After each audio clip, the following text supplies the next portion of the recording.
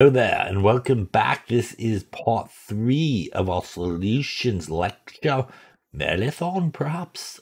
Not sure. Alright, part 3. We're going to talk about colligative properties of solutions. We should get right to it so we can wrap up this chapter. And now, part 3 of solutions. All right, welcome back. It is chapter 14, part 3. So third and final installment here. This one hopefully shouldn't be too long. We're going to talk about colligative properties here in this chapter.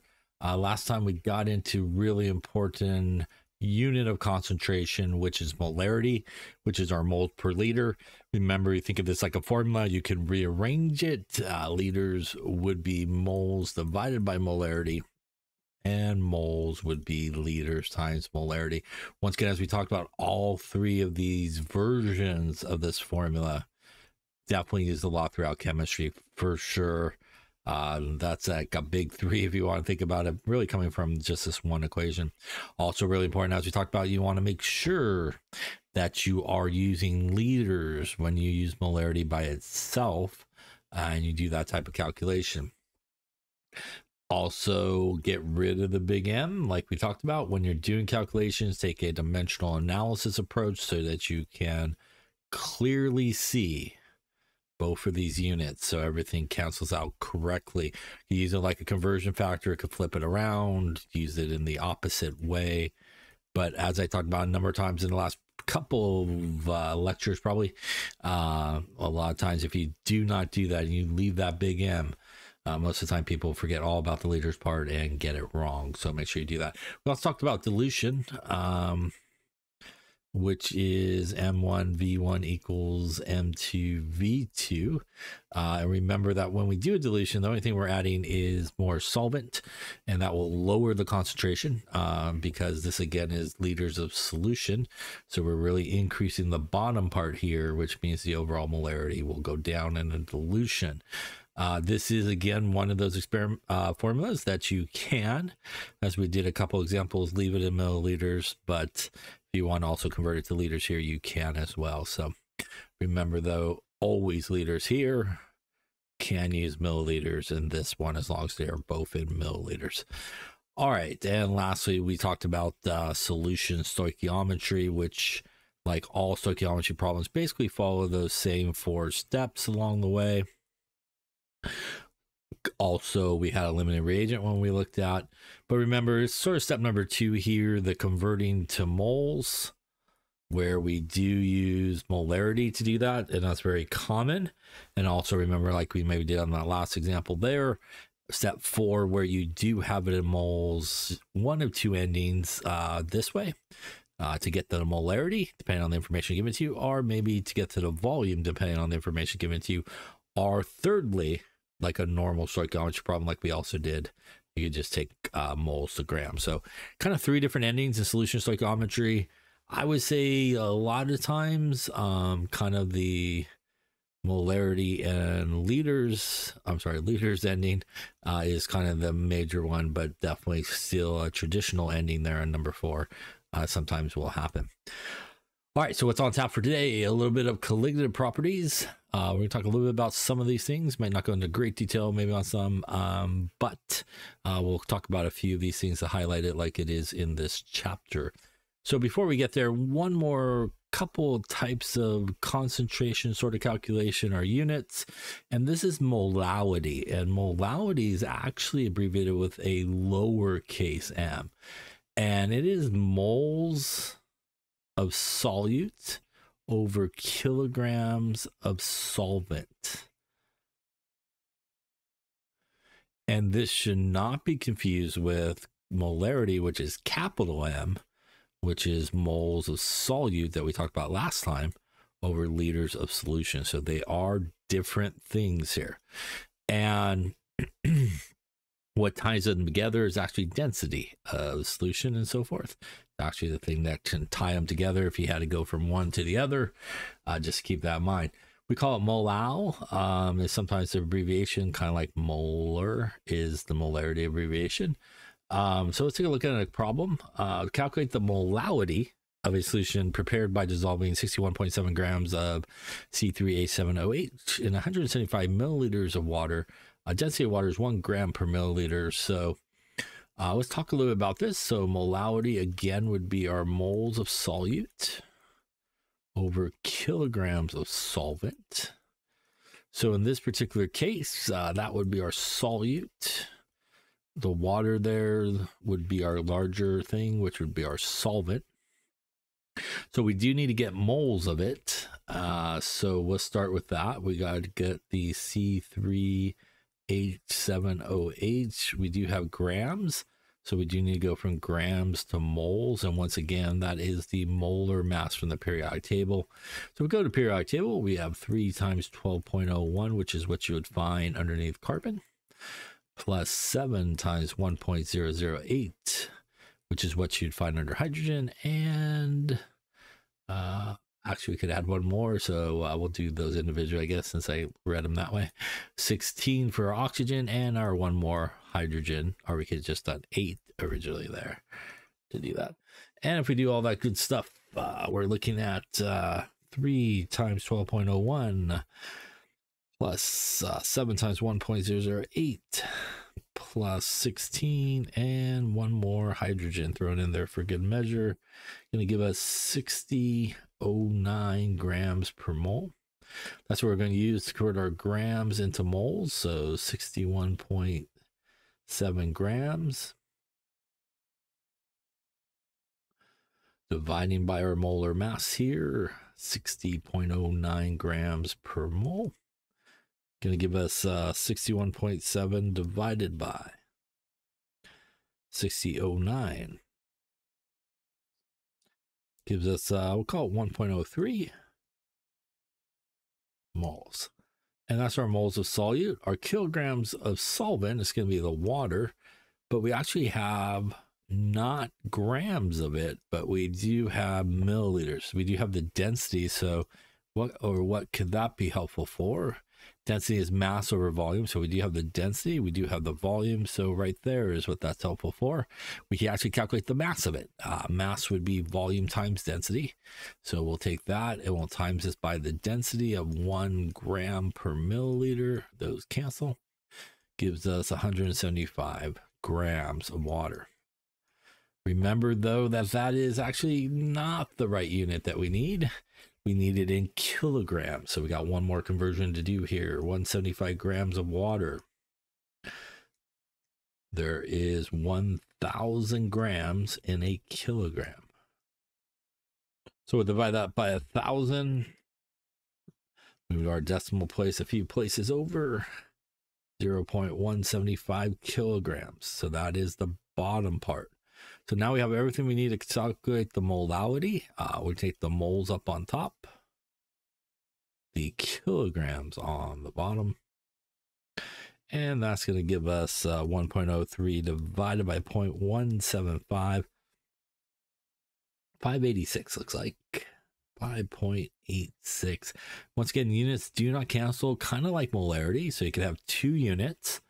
Or once again, much like molarity, you can use that little m if you like. And again, it's a little m, not a capital M here for molality. So molality is an important sort of unit. And honestly, it's an important unit for what we're going to talk about here in the rest of this chapter, which is colligative properties. I would say that's probably most cases where you will see molality sort of pop up in these sort of colligative properties, as we'll take a look at them here in just a second. But it is, again, a unit that's sometimes used.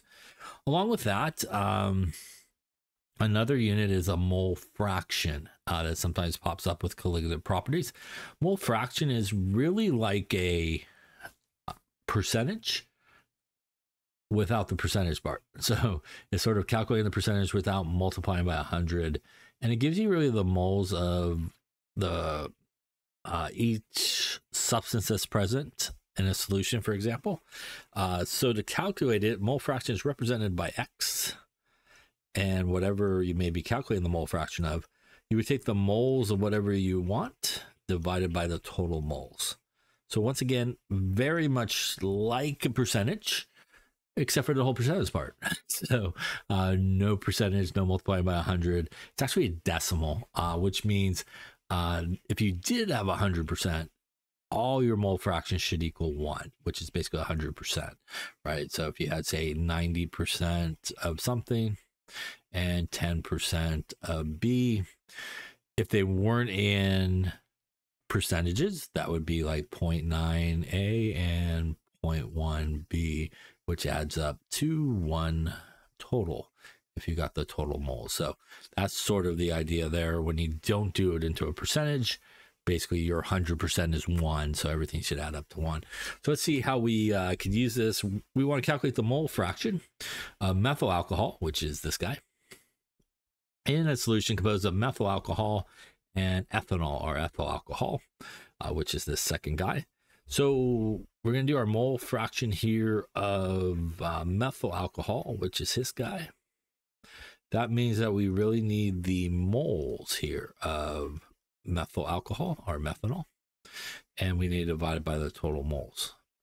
Well, the good news is the moles of methanol is given to us right there, so we have this, but we do need to calculate our total moles, and in this case we would add them up. So 0.328 moles plus 0.929 moles, and that's going to give us the total moles in this case of 0.929 plus 0.328, 1.257 moles.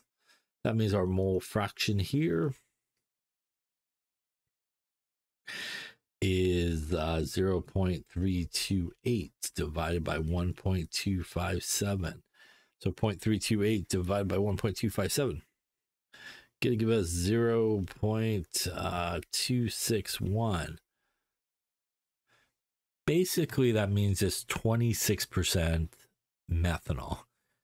And the rest of it would be, if you actually just subtract 1 from this number, you get something like 0.739. And that would be the mole fraction of ethanol in this case. You could also have just done ethanol the long way as well.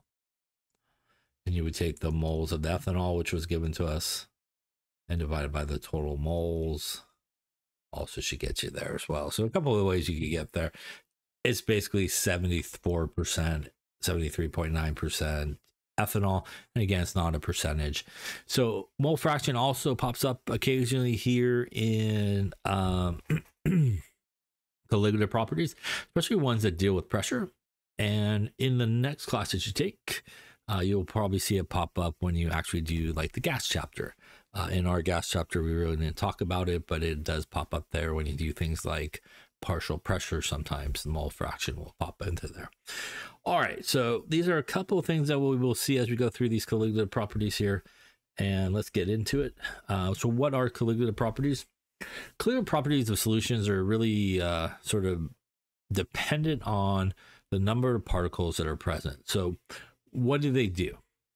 Frankly, when you have a pure solvent, for example, like water, for example, you got just water, a nice pure solvent by itself.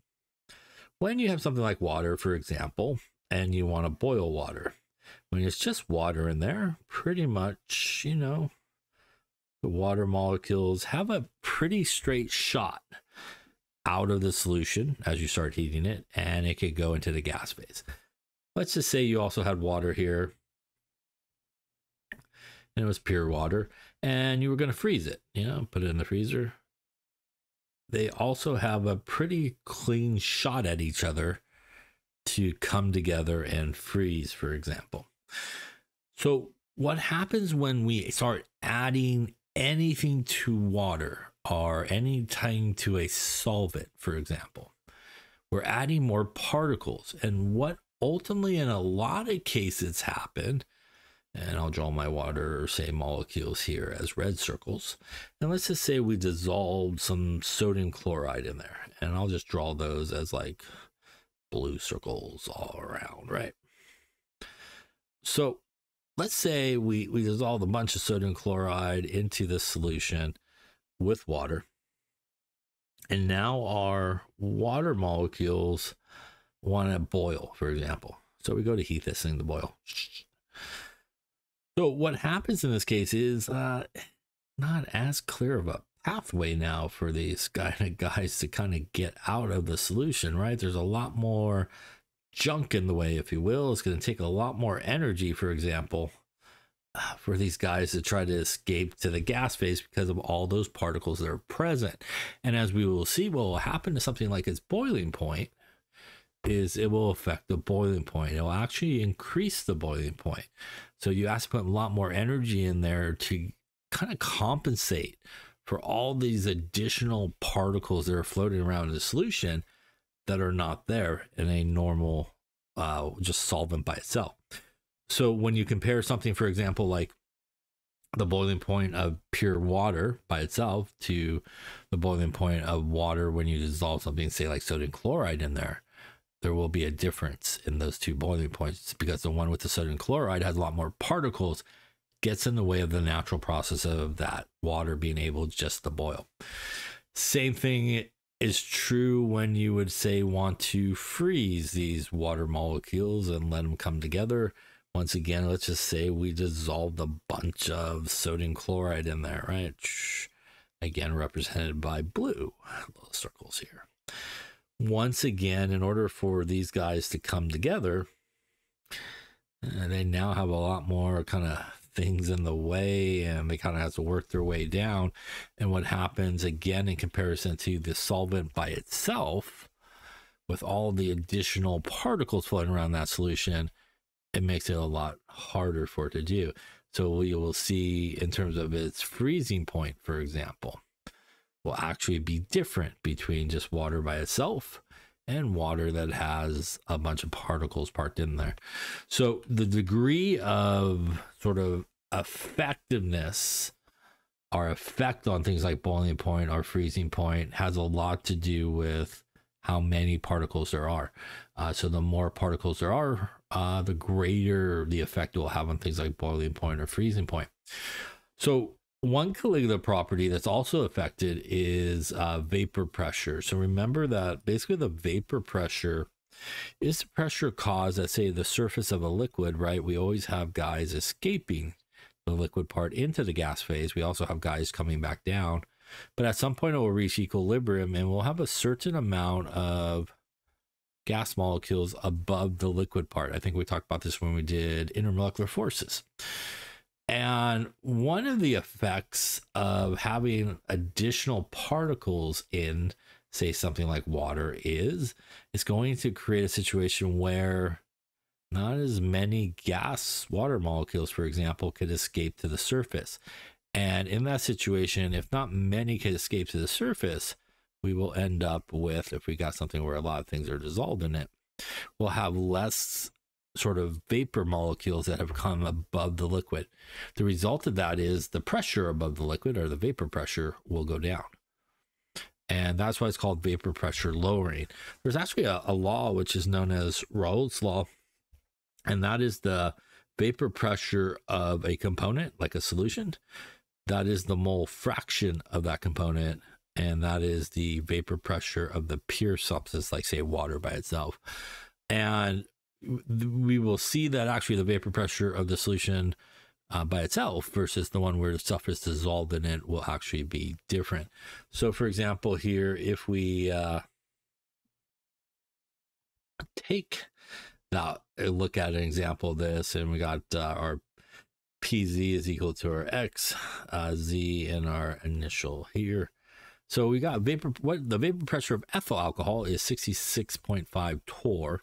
Calculate the vapor pressure of ethyl alcohol in a solution that contains 0.2 moles of glucose. So glucose is a molecular compound, so we dissolve glucose in there. And it's dissolved in 1.25 moles of the alcohol. So we're looking for the vapor pressure of the alcohol. So that is what we're looking for, which is this guy right here, is equal to our mole fraction of the alcohol. And POZ is like the initial vapor pressure of just the alcohol by itself. So the mole fraction here of our alcohol is equal to the moles of the alcohol, which is 1.25 moles, our mole fraction, divided by the total moles, which is our glucose that's dissolved in there, plus our moles of our ethyl alcohol. So doing that right there, that's going to be 0.2 plus 1.25. That's going to give us basically a 1.25 mole divided by 1.45. And that's going to give us a mole fraction of about 86%, 0.862. Remember, it's not a percent. We're not multiplying by 100. So now we have what we need. So our vapor pressure of our alcohol that has this glucose dissolved in it will be 0.862 times the vapor pressure of just the ethyl alcohol by itself. And that's what that means. That's the initial, is what that little circle means, of our vapor pressure in this case, which is torr. And we will end up with 66.5 times 0.862, about 57.3 torr. All right, so the demonstration here of this calculation is to demonstrate what is happening here. So when we have, for example,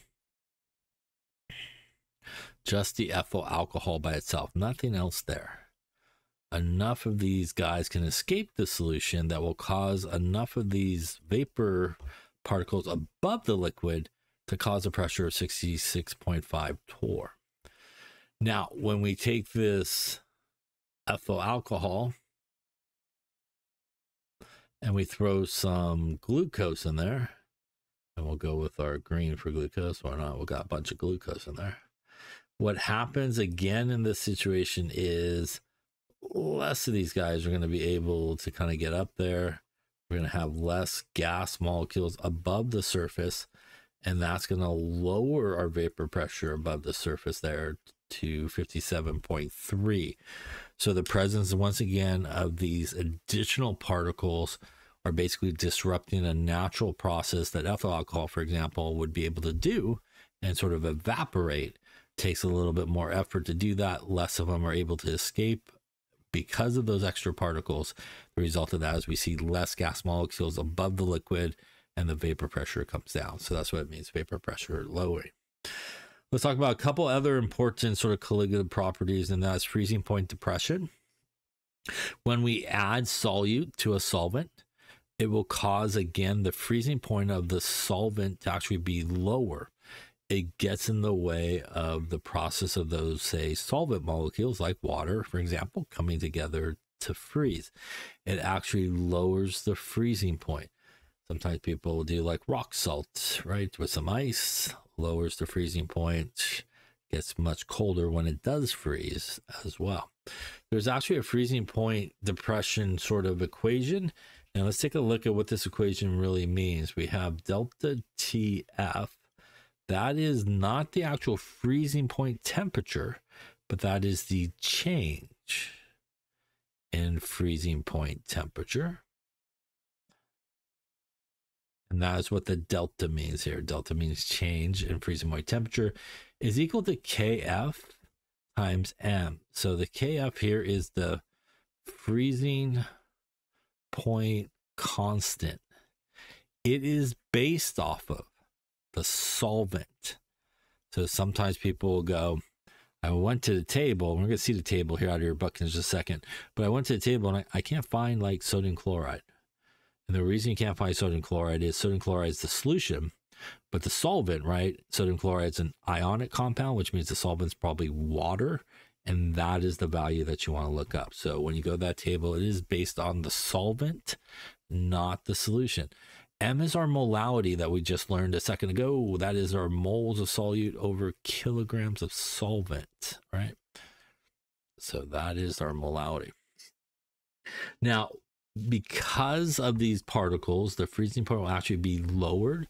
So when we talk about what the change in freezing point temperature is, this is a really important relationship, and I'll tell you why in just a second. It is the temperature of where the solvent would normally freeze minus the temperature of your solution will freeze, and that's the solution that contains all the particles that are dissolved in it. So this is really important to make sure that you get sort of the right adjustment of your temperature. And you want to do freezing point this way, solvent minus solution. By the way, water is a very common one that you deal with a lot. Water freezes at 0 degrees Celsius. So that would be like what that number would be right there, 0 degrees Celsius. So remember though, that if your solvent is not water, you need to make sure that you look up on that table the correct solvent. So make sure that you do find the correct solvent. So let's take a look at another effect on a property, which is boiling point. The same type of presence of some type of solute, those extra particles will get in the way again of the natural way that things boil, and it'll actually raise the boiling point temperature. So instead of boiling at its normal temperature with nothing dissolved in it, once you dissolve some of that solute, then the boiling point will actually go up. It has a very similar formula. The change in the boiling point temperature is equal to Kb times M. This again is the change in boiling point temperature. This is the boiling point constant. Also, just like the freezing point constant, this is based off the solvent. So once again, if it is water, that is what you want to use. That is our molality, which is our moles of solute per kilogram of solvent. So once again, water, very common one, boils at 100 degrees Celsius, which is normal boiling point. And once again, if it is not water, you want to make sure that you do grab the correct solvent. Now, because here the boiling point is actually elevated, we want to do the change in boiling point temperature as the temperature of the solution minus the temperature of the solvent. So we would actually, in this case, take the solution's temperature minus the temperature of the solvent. And this will again make sure that you're adding when you should be adding and subtracting when you should be subtracting. Temperature of the solvent, for example, if it was water, would be 100 degrees Celsius is what would go there. So here's that table from your book that I was talking about. And again, you can see water, normal freezing point, normal boiling point temperature, and again, our freezing point constant and boiling point constant. Once again, if it's not water, say it's benzene, it has definitely different freezing point, different boiling point, and also different constants. So really important that you go to the table and grab the correct solvent. Remember, you won't find the solution on the table. So let's see how we could do some of these problems here. What is the freezing point of 1.5 molality aqueous ethylene glycol solution, C2H6O2? That is the freezing point constant for water. And once again, as we just talked about, water freezes, right? Normally at 0 degrees Celsius. So why don't you take a moment and figure out what you come up with here. Okay, let's take a look here. So we're doing freezing point. So we do want our freezing point formula, which is Kf times our molality. In this case, they are nice enough to give us the molality. You sometimes need to calculate the molality yourself, but we do have it. We would go to our table here and it says aqueous, which means water. And we would go to our table and find the freezing point constant for water, which is 1.86. And again, we would also use this as our normal freezing point of our solvent. So we could do a little change in freezing point temperature would equal our constant, 1.86 degrees Celsius times molality. We're going to times it by our molality here. Those are going to cancel. And that would get us 1.86 times 1.7. Going to give us a change in freezing point temperature of, we'll call it 3.2 degrees Celsius. Now, a really important thing is we're looking for the actual freezing point temperature of this solution. This is not the answer. That is, as it says here, the change in freezing point. So remember that since it's freezing point depression, the freezing point comes down. We would then use our relationship that we talked about, where it is the temperature of the solvent minus the temperature of the solution, because the solution will be a lower number. So that means that the change in freezing point is 3.2 degrees Celsius. Our normal water will freeze at 0 degrees Celsius minus the temperature of this particular solution. So we're going to add this to the other side. That will give us the temperature of the solution plus 3.2 degrees Celsius equals 0 degrees Celsius. We're going to then, I guess I should put the plus in there. I did put the plus, I guess, there. We're going to subtract the 3.2 to the other side. And that will give us the temperature of this solution will actually be minus 3.2 degrees Celsius. That is how we get the negative there. It needs to be there because if you think this was your answer, your temperature and your freezing point actually went up, right? 0 to 3.2 is actually going up, but its freezing point depression should be going down, and that's why it is the negative here. So this relationship is really important when you do these type of formulas, that you actually do solvent minus the solution when you're doing freezing. Remember, for boiling, it's actually opposite of that. So that's really important sort of relationship. By the way, ethylene glycol antifreeze, for example, you might be familiar with in your car. Typically you use antifreeze in your car for two things. It actually will lower the freezing point temperature. So if you happen to live in a really cold environment, it will allow the water and everything in your car to freeze at a much lower temperature, which is good if you live in a really cold environment so it doesn't freeze. And it actually elevates the boiling point of water and stuff in your car. And that's also good if you live in a really hot environment so that your car doesn't overboil. So antifreeze actually does both of those things, which is what this is right here. It will actually increase the boiling point and actually decrease the freezing point. And that's very helpful for a car, especially if you happen to live in very extreme sort of environments, really cold or really hot. It will hopefully prevent your car from overheating or freezing, both of which you do not want to happen, obviously, with your car. Let's take a look at another one here. We want to calculate the molar mass of a compound. If a solution of 12 grams is dissolved in 80 grams of water and it freezes at a temperature of minus 1.94 degrees Celsius. So let's take a look at this one together here and see what we should be thinking about. Well, first off, we're looking for molar mass. So we just want to think about the units of molar mass, and that is units of grams per mole. So we want to see if we have any information that's going to be helpful to us. So we have a solution that has 12 grams dissolved. So if I'm not mistaken, that's grams and that's grams. So essentially, I have the top part of my molar mass that I need. So I do have some freezing point information here. I got me the mass of my solvent. And I also have, which is 80 grams. I also have the freezing point of this solution is minus 1.94 degrees Celsius. So I feel like my freezing point equation might be good here. Kf in M. Well, I have the Kf given to me.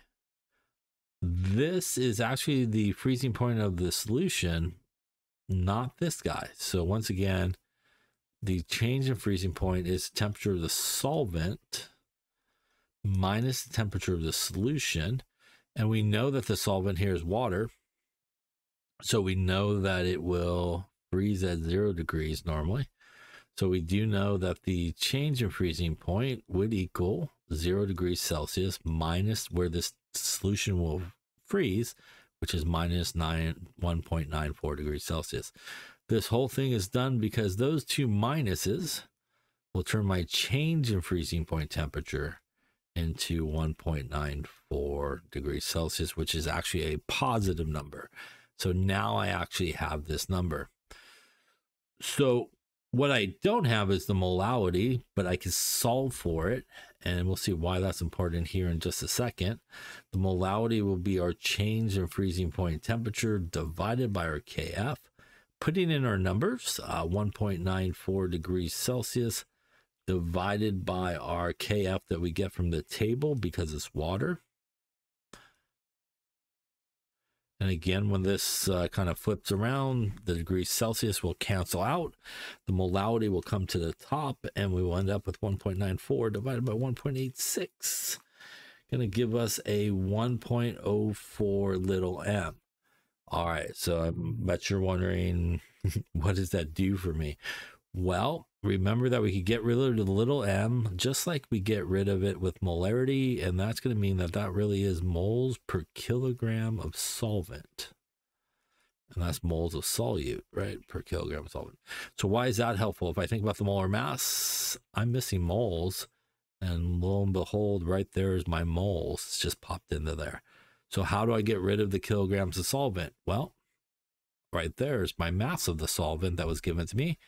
It is not in the right units though, right? I need it in kilograms. So we're going to do our 1,000 grams as a kilogram, and that will give us 0.080 kilograms.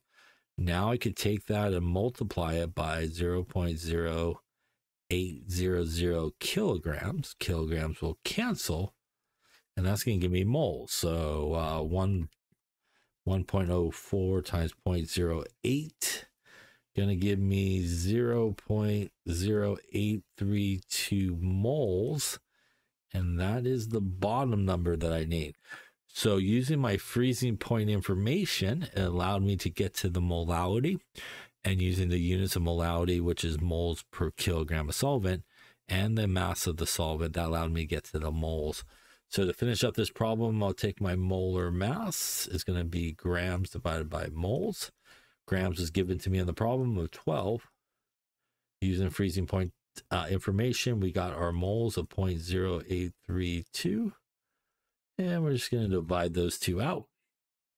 12 divided by 0.0832 gives us about, and we'll call it 144 grams per mole, which is our molar mass of this information.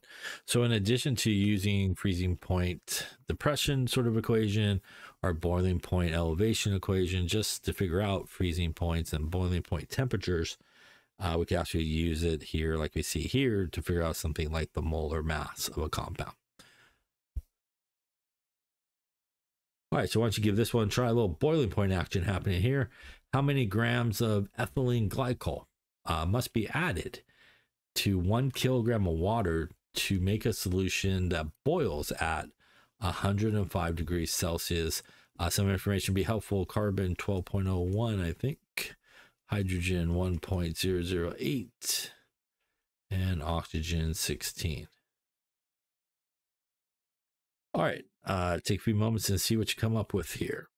Yeah, let's take a look here. This one is actually boiling point, so we have a little bit different of a formula. It's kind of very similar. Kb times m. The only difference really is the boiling point constant. We're adding it to water, which is our solvent, so that is why we went here. We're also dealing with boiling point, so remember we're looking at 100 degrees Celsius is where water normally boils, right? So we have a solution that boils at 105 degrees. We have our Kb. We could actually get to molality here, which is our moles per kilogram. We do have our solvent, which means we could then get to moles, and from moles we could get to grams of the C2H6O2. So that's sort of our pathway where we're going. Before we do that, we do need the actual change in boiling point temperature. Remember that that's actually where the solution will boil, not to change. So this again is where we have that relationship of the change in the boiling point temperature is the temperature of the solution minus the temperature of the pure solvent by itself. So in this particular case, our change in boiling point temperature would be our solution, which is 105 degrees Celsius, minus where water would normally boil, which is 100 degrees Celsius. It is only a 5-degree change, which is really important here. So what happens now is we have our change in freezing point. We have that. We could solve for our molality, which would be our change in boiling point temperature divided by our Kb. putting in our numbers of 5 degrees Celsius divided by what we found on the table of 0.12, 5.12, or 0.512 degrees Celsius molality. Once again, our degrees Celsius will cancel, molality will come to the top, and we'll take 5 divided by 0.512, going to give us 9.77, we'll call it. Again, that is molality, which is moles per kilogram of solvent. Once again, we have our solvent given to us in kilograms, so we just need to times it by 1 kilogram. Means that the kilograms will cancel, and we'll end up with 9.77 moles of our solute, which is our C2H6O2. Obviously, at this point, it is a moles to grams, so that's the molar mass that we need here. So adding all this up, we got 2 times 12.01 grams per mole, plus 6 times 1.008 grams per mole, plus 2 times 16 grams per mole. All right, so 2 times 12.01 plus 6 times 1.008 plus 32, basically. 6207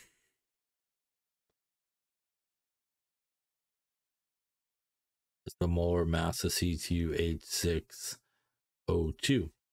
All right, then we'll do a little bit of that there as our last conversion here to get to our grams. So 6207 grams per mole C2H6O2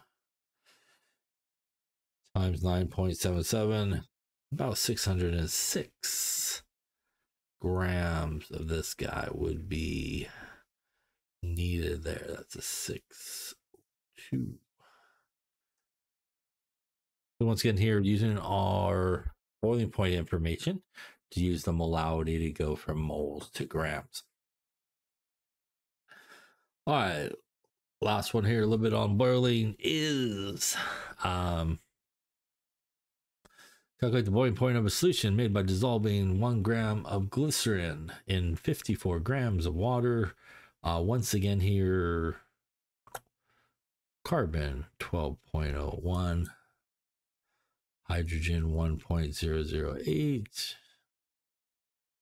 and oxygen 16. All right, take a few moments to see what you come up with here. We're actually looking for the boiling point in degrees Celsius of a solution made by dissolving this glycerin in 54.0 grams of water.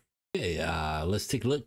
Boiling point. So we'll pull out our boiling point equation, which is our Kb times our M. All right, so we have our Kb for water, which is our solvent in this case.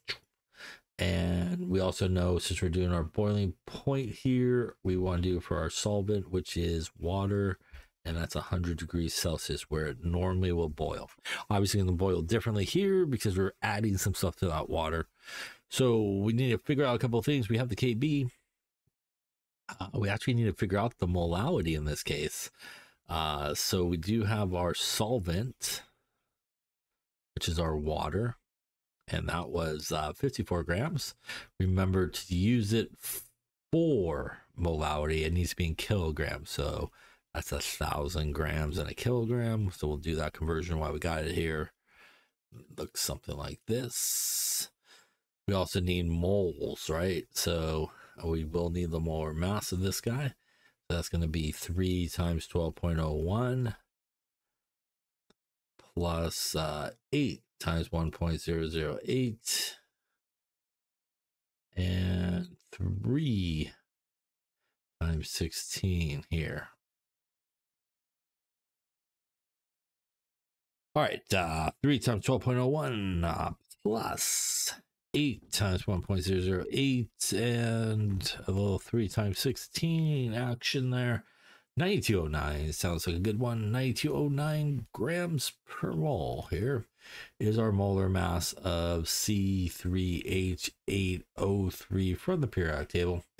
We're using that because ultimately we're looking for the molality here, which is our moles of solute over kilograms of solvent. So We don't have the moles of our solute, but we do have the grams. So 1 gram of C3H8O3 using the molar mass we just calculated there. We're going to put the grams on the bottom so they cancel.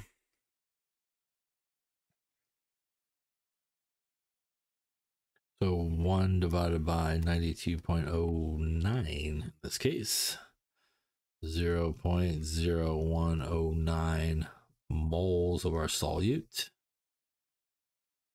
And now we got everything we need. We have, I think, our kilogram solvent. We have our moles of solute. So we can find our molality here of 0.0109 moles divided by 0.0540 kilograms. Gives us 0.201 moles per kilogram. That again is not the answer, but kind of the missing piece that we needed for our boiling point equation.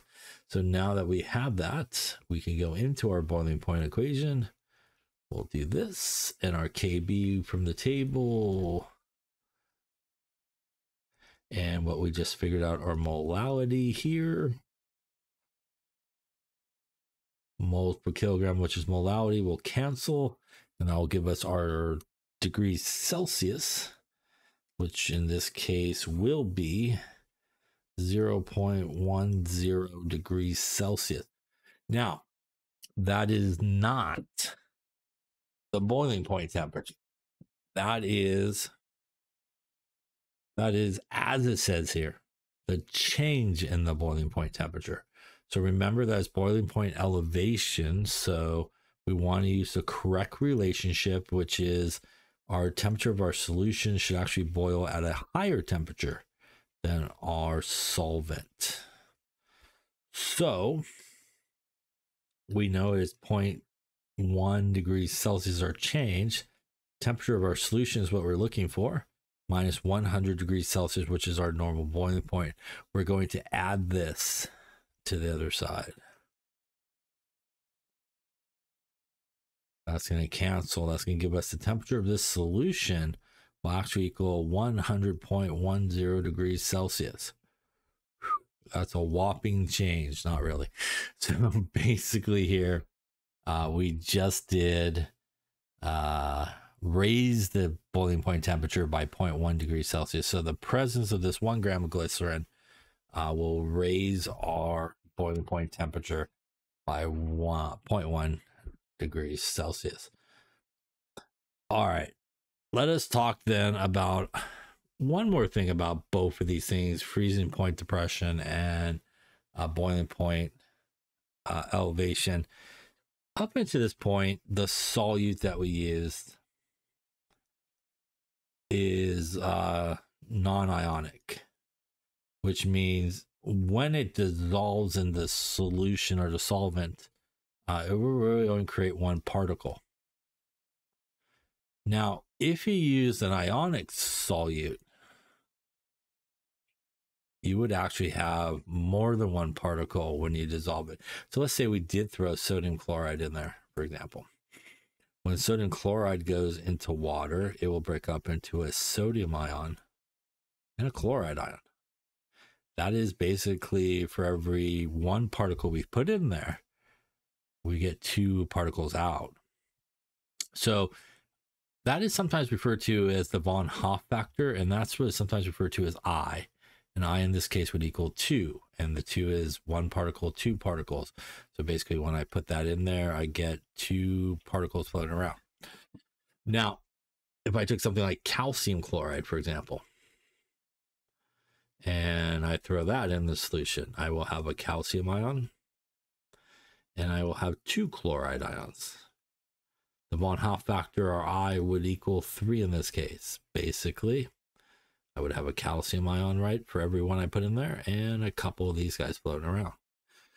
Now, because colligative properties are based on the number of particles that are present, actually, when you do ionic solutes, it has a different effect on your boiling point and freezing point, for example.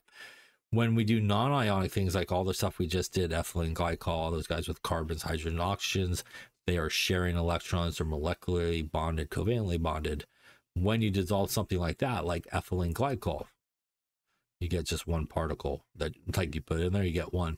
So really the von Hoff factor is 1, and is why it's not included in the formula. We could take both the freezing point formula and include this in with it, and also the boiling point formula. Include that in with it as well. So this is what is sometimes referred to as the von Hoff factor, and this is the version of those equations whenever you're dissolving any type of ionic solute that will create more than one particle.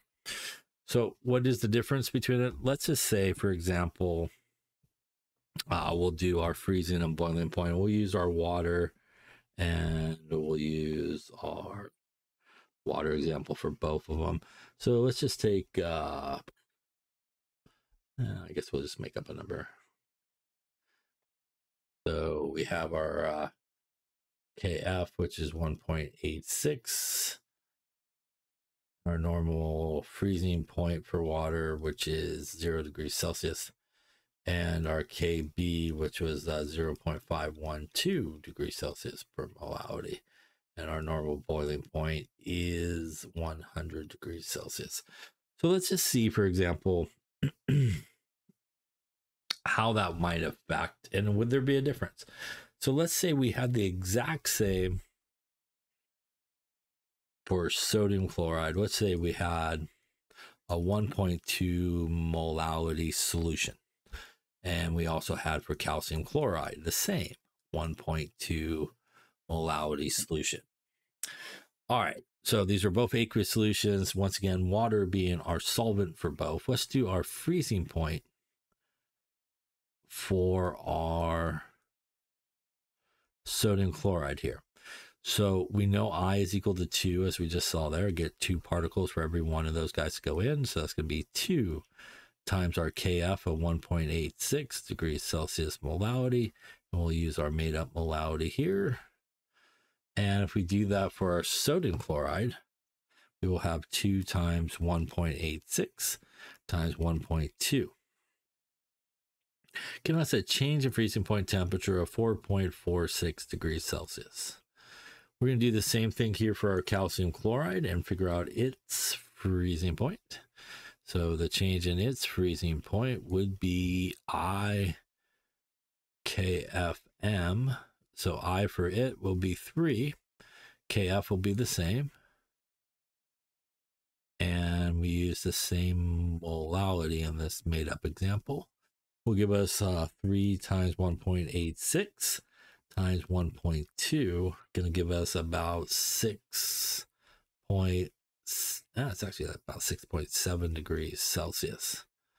So these are not where this temperature is going to normally freeze, but just for comparison, if you did the actual freezing point temperature for the sodium chloride, it would freeze at minus 4.46 degrees Celsius. If you did it for the calcium chloride, it actually freeze at minus 6.7 degrees Celsius. So having that one extra particle floating around in there that is not there actually lowers our freezing point even more, because we have more particles in the way, causing it to take longer to freeze, and it has to remove more energy to let it freeze. What happens with the boiling point in each of these cases? So if we took the boiling point for sodium chloride, once again, I is 2, boiling point constant 0.512, and we'll use our same molality that we made up, and that will get us 2 times 0.512 and times 1.2. Going to give us about 1.23 degrees Celsius. We're going to do it for our calcium chloride. And again, I for this guy is going to be 3. We'll do 0.512 degrees Celsius molality and our 1.2 here. So 3 times 0.512 and times 1.2, 1.84. So once again, we see that with that extra particles present, we actually see that the calcium chloride will actually boil at a higher temperature. So in this case, 101.23 degrees Celsius for our sodium chloride and about 101.84 degrees Celsius. Once again, the presence of the extra ions, the particles floating around, causes an even greater increase. So when you're dealing with ionic compounds, you actually do have to take them into consideration with that I, or the von Hoff factor. And it's basically just equal to how many particles the ion breaks into, ionic compound breaks into. If it breaks into 3 particles, you use I as 3, it breaks into 4, 4, and so forth. But the greater the amount of particles, the greater the change in temperature you would have, up or down, depending on what you're measuring. We won't calculate it here, but this is also why, for example, sometimes people put salt into their, say, water if they're boiling their water there for making pasta. Sometimes people think they're doing that to help it maybe increase the boiling point of it, so it boils hotter, and so it then cooks your pasta quicker. And the reality is, for example, if you did sort of the calculation, give or take, if you wanted to raise the boiling point, maybe like, I don't know, 1 degree Celsius or something like that, maybe 2.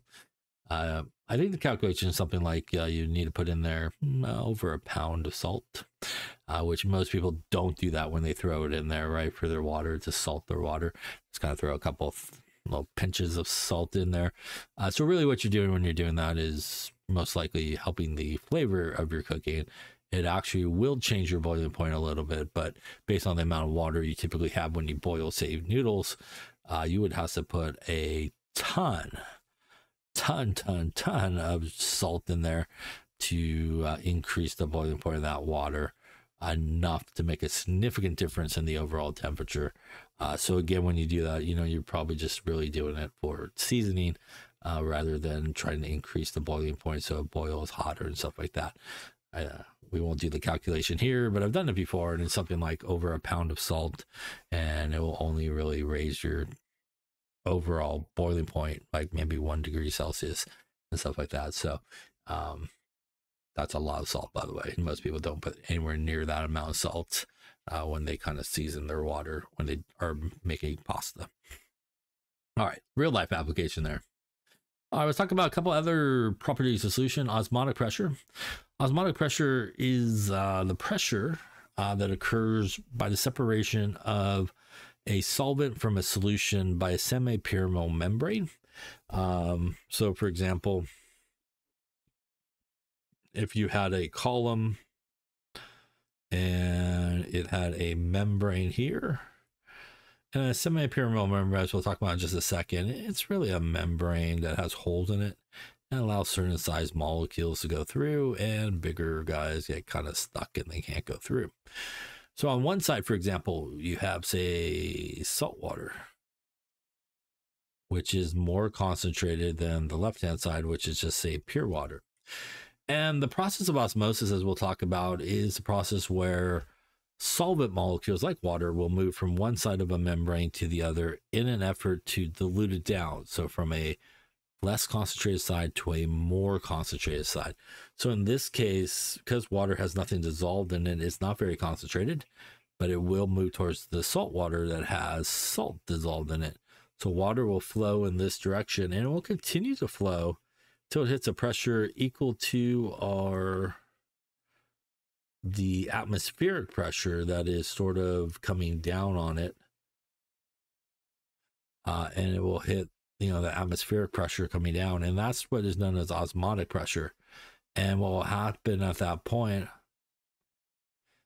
it will stop the flow of basically water molecules across that membrane. You can actually calculate the osmotic pressure, and this is the symbol for osmotic pressure. And I put this up here because it is actually something we've done before. It is the ideal gas law, basically, is what it is. And basically, we take P is equal to nRT divided by V. Remember that when you take N over V, that is moles over liters, which is molarity, and then you times it by RT. So that's how we get to this guy. So this guy right here, and this guy is moles per liter, which is the molarity, times RT. So we're not going to really calculate osmotic pressure or anything like that, even though you could, because it frankly is just the ideal gas law, like we talked about in the gas chapter. So, by the way, when you would use this, you would want to make sure everything is in the correct units. Once again, a reminder, pressure needs to be in atmospheres, volume needs to be in liters, N is moles, R is the gas constant, 0.08206, and temperature needs to be in Kelvin. Talk a little bit about the semi-pyramidal membrane. Again, as I mentioned, it is really, you can't see it, but there are holes or channels in the membrane. And once again, allow small things to pass through. Larger things, once again, too big to pass through, like our membranes in our body, or membranes or semi-pyramidal membranes allow certain things to filter in or filter out. Colloids, by example, are larger than solute particles in solution. There are large molecules like groups of molecules or proteins or ions. They're homogeneous, which means they look the same throughout. They do not separate out. They are small enough to pass through a filter, but too large to pass through a membrane. So if you want to filter them, for example, with a funnel, badly drawn funnel there, you put some filter paper in there. They will go through the filter paper, but they will not go through a membrane like a dialysis bag. Suspensions, on their hand, are heterogeneous, non-uniform mixtures, which are usually things that you can see with the naked eye. They're really too large to go through a filter or a membrane, so they get trapped by both, basically. So colloids could go through, solution particles could go through a filter, but suspensions get caught. Suspensions and colloids get caught in a membrane like a dialysis bag. So if you had a dialysis bag, those two guys would not come out of the bag. They'd be trapped in there. But small, like solvent particles or solution particles, can go in and out of the bag. Here's an example of a semi-pyramidal membrane, once again, allowing certain solutions to pass through. As you can see, there's kind of holes. And as you see, these small water molecules, no problem coming through. But these larger sugar molecules are going to have a little trouble kind of crossing through that membrane. Here's an example of that. Again, settling out is going to be our suspensions. You can see them with your naked eye. Our solution and colloids will filter through filter paper. Once again, suspensions getting caught up there in the filter paper. And this is like a membrane or a dialysis sort of bag that allow only those smaller solution guys to pass through. So as I mentioned before, osmosis is that flow of solvent molecules from a lower concentration to a higher concentration. Always moves in whichever way will sort of dilute down that more concentrated one. Again, it will continue to flow until it hits that osmotic pressure and it will stop that flow. So once again, we had our example like we did before with our membrane right there and our salt water on this side and our pure water on this side. Once again, it's going to flow this way in an effort to dilute it until it hits that osmotic pressure.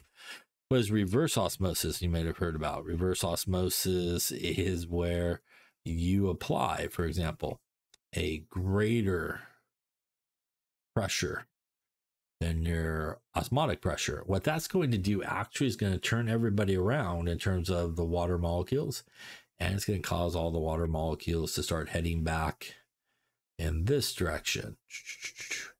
And if you have a really good filter membrane there, it will trap everything else on the right-hand side, and on the left-hand side, you will basically have pure water. It'll trap everything that can't go through, let just the water molecules pass through. And again, by applying that external pressure greater than the osmotic pressure, you kind of push all the water molecules back the other way to sort of purify it. The osmotic pressure is based on the number of particles that are dissolved in there. So water has no osmotic pressure because if it's just pure water, it actually has nothing dissolved in it. Another sort of measurement of osmotic pressure is what is sometimes referred to as osmolarity, and that is I times the molarity. I is that von Hoff factor, what we just started talking about. So just to again show you the difference in terms of the osmotic pressure with something dissolved in there versus something not dissolved. Let's say we had a 1.5 molar solution of sugar, which is non-ionic, so I would equal 1. You get 1 particle per dissolving. Let's say we had 1.5 molar of our sodium chloride, whereas we talked about I would equal 2. You have a sodium ion and chloride ion, which is 2 ions.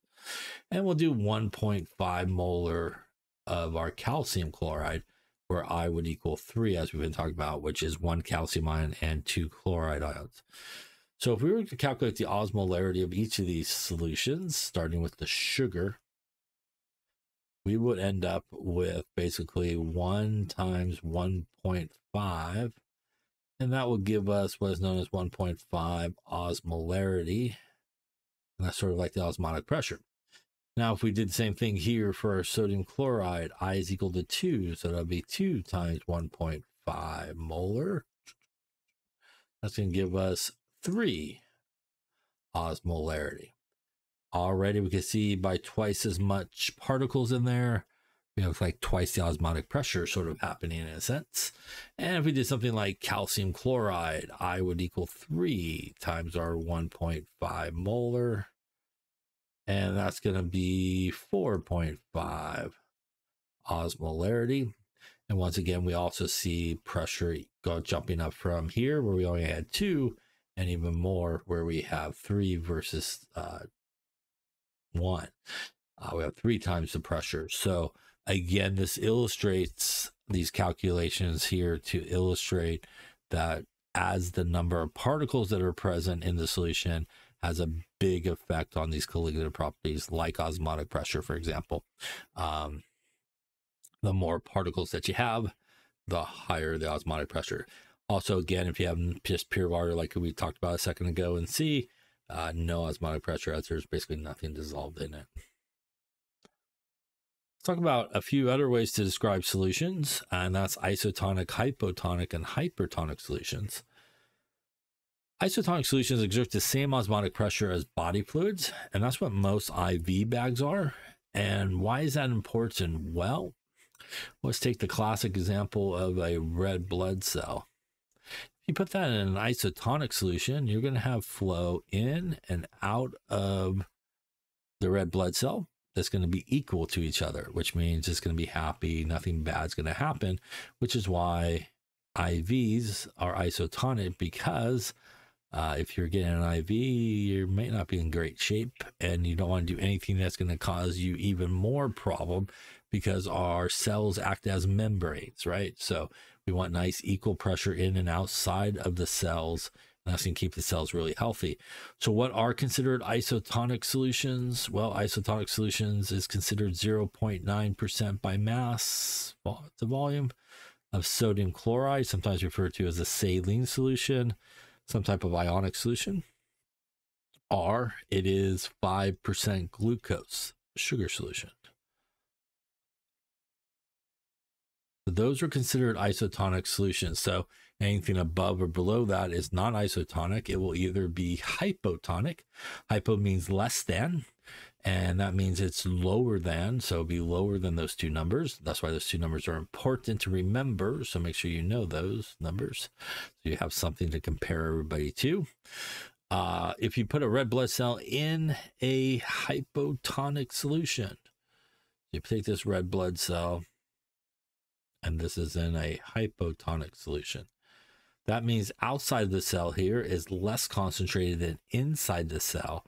Osmosis means it goes from lower concentration to higher concentration, so everything's going to rush into the cell. The result of that, the cell is going to start to swell and burst, which is known as hemolysis. That's probably not good either, and that's going to cause bad things to happen. What happens if you put it in a hypertonic solution? So if you take your red blood cell,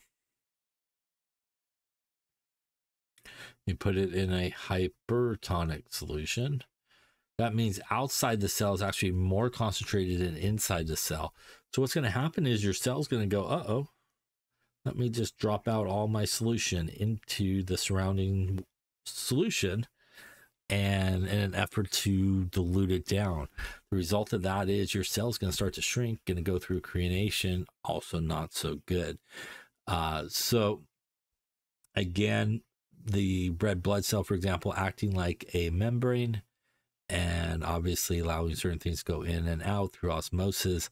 And the difference in pressure, osmotic pressure, say within the cell, outside the cell, and within the cell, is going to cause that osmosis perhaps to go one way or the other.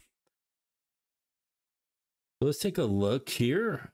So here's some examples. We have an isotonic solution. Everything looks good. In the center, we have a hypertonic solution. Water leaves and it starts to shrink. And over here, we have a nice swelling of the cell as everything rushes in a hypotonic solution. All right, so let's just think about this. What would happen? Will it shrink? Will it swell? Will it be okay? If I put a red blood cell in the following solutions, I put it in a 1.1% sodium chloride solution, I put it in a 3% glucose solution, I put it in a 0.9% sodium chloride solution, and I put it in a pure water. All right, so take a moment and decide in each of these cases, will it shrink? Will it swell? Will it be okay? Will it go through crenation? Will it go through hemolysis? I can spit that out there. Will it go through hemolysis or crenation? All right, so take a moment and see what will happen in this case. Okay, let's take a look. So before we do this, we need to know about isotonic, as we just talked about. So once again, 0.9% sodium chloride or saline solution, 5% glucose, basically. So those are our standards to compare to. So here we go. 1.1% sodium chloride is as simple as 1.1% is greater than, which means this is a hypertonic solution. Hypertonic solution means, once again, that outside of the cell is more concentrated than inside the cell. That's going to cause everybody to rush out of the cell, and that's going to cause it to shrink and go through crenation. About 3% glucose. So once again, 5% is isotonic, 3% is less than, which means that is hypotonic. That means in this case, your red blood cell is going to actually absorb all the liquid from the outside as it rushes in through osmosis, going to cause your guy to swell and go through hemolysis. About 0.9% glucose. That looks like a winner, actually. I'm sorry, 0.9% sodium chloride. That looks like a winner. That's going to be isotonic in this case, right? And that means that your red blood cell is going to be okay because inside and outside, same osmotic pressure, nice even flow in and out of the cell. How about pure water? Well, if you put isotonic because it's water, you're in bad shape, because water, as we just talked about, has no osmotic pressure, which means in this case, pure water, not a great thing, because it's actually a hypotonic solution. That's going to cause outside the cell to be less concentrated than inside the cell, and that's going to cause everything to rush in, and we're going to get that swelling that's going to happen in this case. So this would be a case where water, although it's normally safe, not safe in this situation, because it actually will cause water to flow into the cell and start to swell in this particular case. All right, so once again, 0.9%, 5% glucose, 0.9% sodium chloride, or a saline solution. Those are important numbers to know. Lastly here, dialysis. Process similar to osmosis allows small solute molecules and ions, as well as solvent molecules, to pass through, but retains those large ones, so colloids. Dialysis, for example, in our body is done to basically filter out things that waste products that we don't need. In the laboratory, sometimes dialysis bags are used to sort of equalize, say, whatever you're working with a certain environment. So, for example, if you're working on some proteins or something like that, you could throw those proteins, for example, to a dialysis bag like this. You could put it into a solution that has a specific pH and let it sit there. Maybe like a pH like you would find in the body. And then now you have your proteins in the exact same, say, pH environment like it would be in the body. And you could do your experiments a little bit more realistically. This is like a dialysis bag. Again, it has small holes, allows certain size molecules to pass out and pass through. Other ones are too large to get out, and it gets trapped in there. All right, I think that is chapter 14. Only one more to go, I think, after this one, so that's good. So thank you for watching this one, and we'll see you, I guess, on the last chapter lectures. Have a good one. See you in a bit. Bye-bye. Hello, and I hope you've enjoyed the conclusion of our solutions lecture. I'm going to tell you a joke. Oh, let me think. I can't seem to remember the joke. That chemistry joke, what was it? I don't know, but it's on the tip of my tungsten.